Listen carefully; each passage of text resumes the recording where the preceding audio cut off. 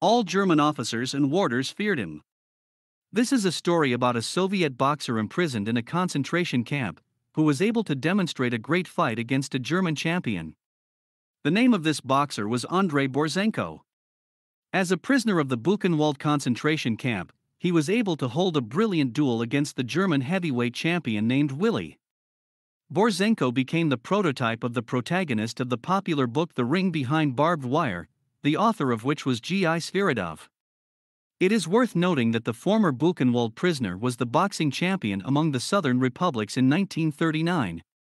For the first time, the writer met Andrei Borzenko at the first post-war championship. Then he came to the competition as a team boxer, in which, besides him, there were also Uzbek and German. As a result, it was the German who managed to reach the final and enter the ring against Borzenko. When the duel began, Sviridov played the role of the German's second. An interesting fact is that at that time the writer had not heard anything about the former prisoner boxer, the winner of the German champion in the concentration camp. Already at the beginning of the fight, Borzenko began to box in a tough form against his opponent. He literally beat the unfortunate German, who was knocked down 9 times. Sviridov then could not understand why Borzenko fought with such aggression with his teammate. It is curious that after this fight the German had to leave boxing.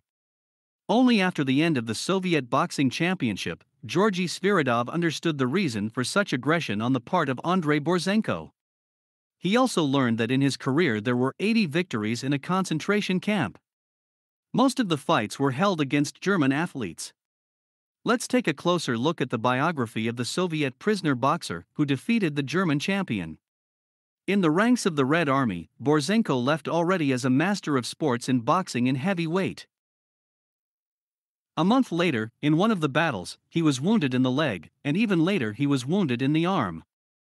However, the injuries turned out to be compatible with the service, which is why he continued to defend his homeland from the German invaders. In September 1941, a Soviet boxer received another wound, which soon led to a loss of consciousness right on the battlefield. As a result, he was taken prisoner. An interesting fact is that when he ended up in the German concentration camp Stallone, he managed to escape twice. However, each time he was found and sent back to the camp. Later, Andrei, along with other prisoners, was sent to the notorious Buchenwald concentration camp. It is curious that there was a strict hierarchy, established by the German leadership. The leaders were criminals, after them came foreigners, then Russians, and Jews closed the staircase. Once one of the criminals hit a Soviet boxer with a truncheon, wanting to hasten him to line up. However, Borzenko immediately sent his offender into a deep knockout. After this incident, none of the criminals dared to beat the Russian prisoners. On weekends, criminals usually organized boxing tournaments for the amusement of the Germans. As a rule, it was the caste leaders who more often won the battles because they ate much better. The winners got an extra ration of bread, and the defeated prisoners were simply taken to the crematorium. At that time, the Soviet athlete met the Dutch boxing trainer, Harry Meiteldor, who was also in a concentration camp. A traditional boxing match was to take place next weekend. The first to enter the ring was the German ex-champion of Hamburg in boxing, imprisoned in a concentration camp for repeated robberies and murders. Go out against a huge robber, whose weight exceeded 100 kilograms, none of the prisoners expressed any desire. Seeing this, the German guards decided to give the winner not only a loaf of bread, but also a can of stew. As a result, Borzenko came up to the ring with his coach, showing a desire to box with the German. After that, gloves were put on the prisoners and the fight was announced. The bald German, whose head was covered with scars after street fights, immediately rushed at the Soviet boxer. He wanted to deliver one powerful blow and knock out his opponent. However, his plan was not destined to come true. Despite the fact that Andrei was 20 kilograms lighter than his opponent, he skillfully repulsed all the enemy's attacks. The thug began to clinch and even hit the Soviet athlete with his elbow a couple of times, but the judge did not notice this.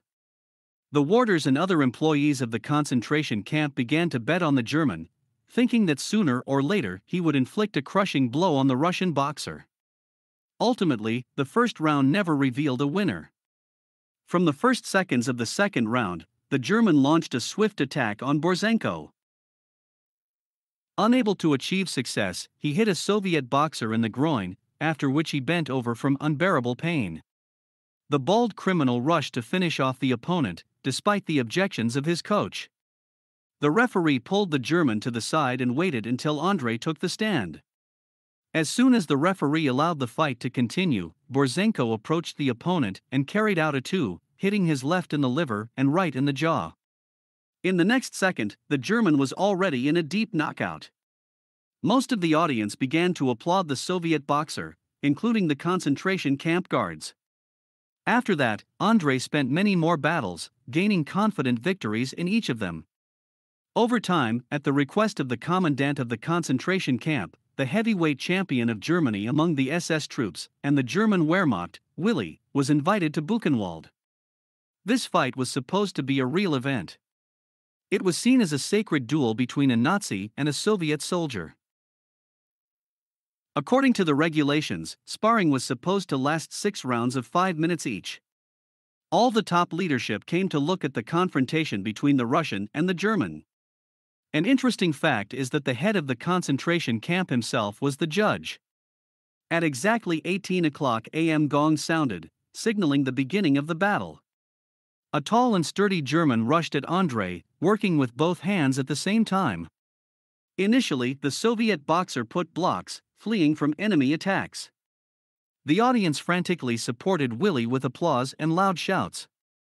In the second round, both athletes evenly exchanged blows, although the German was noticeably more active than at the start of the fight. Borzenko managed to deftly evade Willi's punches, running around the perimeter of the ring. In the third round, the German slowed down, deciding to wait for the right moment to deliver the decisive blow. In the fourth round, Willi began to use his elbows, striking them on the head of the Soviet boxer. Naturally, the referee was not going to stop the fight, but only made remarks to his compatriot. However, when the enraged German once again heard a remark from the judge, he hit him, after which he lost consciousness.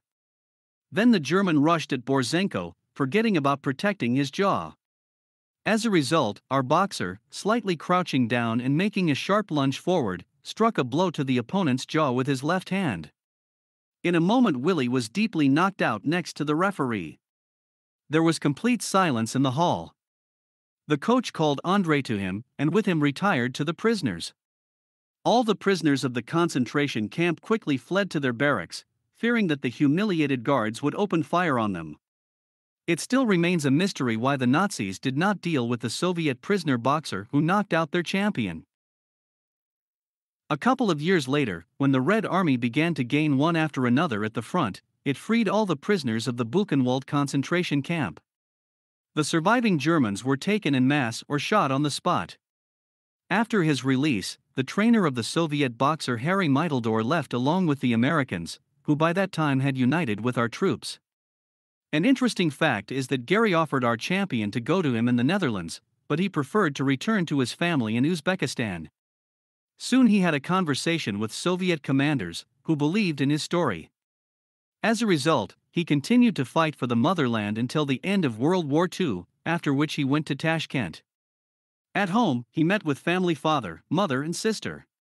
Later, the Soviet champion entered the medical institute, choosing the profession of a surgeon, and then married.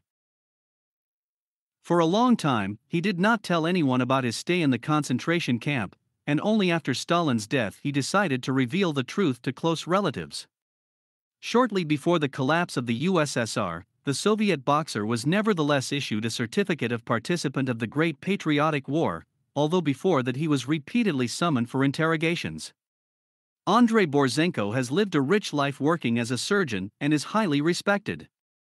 According to the recollections of those who knew him, he was a very kind and sympathetic person. Andrei Borzenko died in 1992.